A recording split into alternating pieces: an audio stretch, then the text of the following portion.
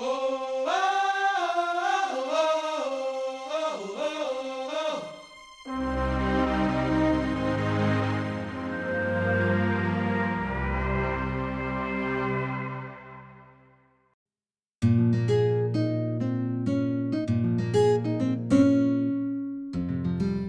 you must be Daniel.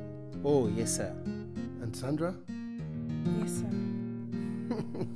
So what brings you here? We are at the courtship stage of our relationship. And together, we've been doing amazing things. Like? Every Friday, we organize orphanage outreach. And every Tuesday, we organize prison outreach. Interesting. Yes, it is, sir. And it's been promising so far. And we believe our marriage will be heaven on earth. Yes, sir. So tell me then, what's the problem? No problem, sir. That's great. Oh, great, sir. Sir, the only problem... Last week, sir. Last week, while we went to the orphanage, the orphans were crying profusely. They love us so much, they don't want us to leave. We're even planning to adopt one of them, right? Daniel. Yes, sir. Sandra, I'll be very, very frank with you both. I appreciate people who realize that they have issues and are willing to address those issues, much more than people who just keep the issues to themselves and put on smiley faces of deceit. Now, if you don't have a problem, then why for God's sake are you here? Sir, we are here to say hi. Hi? To who? To you. Me? Come on. You could have done that on the phone. Sir, we called, you didn't pick. Oh. Okay, Daniel. Sir.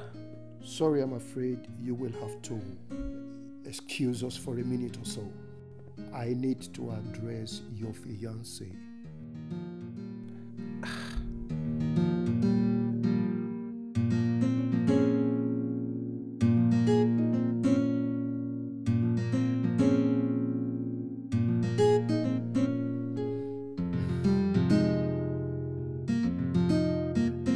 Thank you for welcoming us, sir. Now, Sandra, talk to me.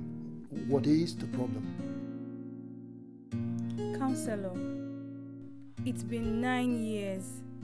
9 years? 9 years of what? 9 years he proposed to me. I'm not getting younger. My parents are confused. My friends have turned me into a laughing stock. Come on, 9 years?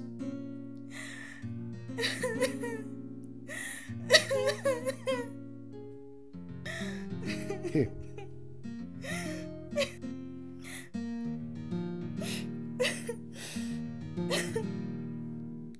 To make matters worse, he proposed to me in front of the church.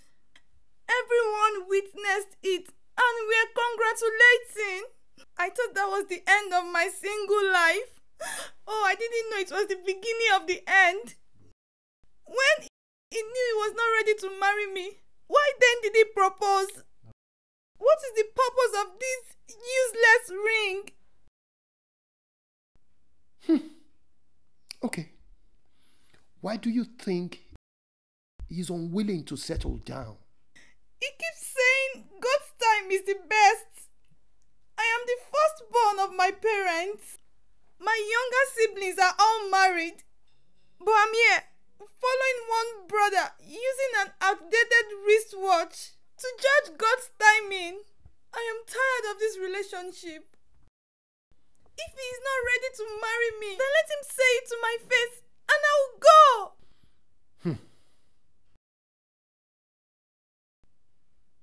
Daniel. Sir. Why have you not taken this sister to the altar yet? Sir. God's time is the Please best. keep that your useless wristwatch to yourself. 9 years? What are you trying to tell me? Okay, just Sandra, okay? Counselor, if he proposed to me was the day they gave birth to a baby. By now, that baby will be writing Junior WAEC. Now, son, Sir. come out clear to me. What exactly is the problem? Sir, the Bible says, seek ye first the kingdom of... Don't tell me what the Bible says. Tell me what your own problem is. Sir, Kosowo. That's it. Now you're talking. The country is not favorable. You can't go into marriage anyhow. And my job is not paying well. If I get married now, who will take care of my children? I kind of see your point. I thought you would condemn me if I open up. Why should I? I see you have good intentions. Sir, one more thing, sir. I'm thinking of traveling out of this country. Really? That's a good one. So that I can work, have enough money, further my education, and pursue my masters. So when will the wedding coming in all this? Not now, sir. Maybe in 3 years. By then, I will have finished my masters, get a job in a good company, and travel back to Nigeria to do a quick wedding and take her abroad with me. Now, if you add 3 more years to what you have now, that makes 12 years. 12 years of courtship. Like I said, sir, God's time is the best. Uncle, you are not using God's time. So think well before you add 3 more years. I am not going on a roller coaster with you. Now you talked about traveling out. Where do you plan to travel to? America, sir. Where exactly in America? Sir, I'm thinking of Texas, sir. You are thinking? Texas is a good place, and I heard there are a lot of Nigerians there. Do you have families in Texas? No, sir. Do you have friends in Texas? No, sir. Who then do you have in Texas? Sir, I have God. Oh. I am weak. Why, sir? Your answer, it caught me unawares. I wasn't expecting it. The reason why I'm taking my time is to secure a future for my children and my wife. The reason you are actually taking your time is because you are blind and you have no direction. Sandra, my advice to you is very simple. A man who doesn't know where he is going cannot lead. It's not too late to hop out of this relationship. Sir, please don't give her that advice. I want to marry her. I love you. Those who know their God will be strong and they shall do exploits. You don't know the God you claim to serve, and that's why you are weak. You have given up on faith and given in into fear. You have kicked God out of the vehicle of your life and you have only taken over yourself. No need using your wisdom to search for greener pastures here and there. The only green pasture I understand is in the word of God. David says, He makes me to lie down in green pastures. That's a man who knows his God. Your own duty is to trust in the Lord with all your heart, never to lean onto your own understanding.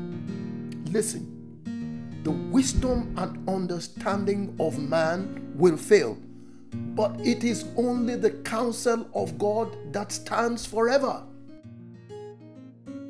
Thank you, sir. Now I know where I'm wrong.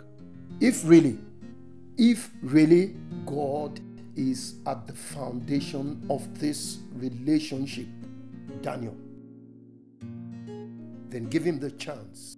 Let him build you.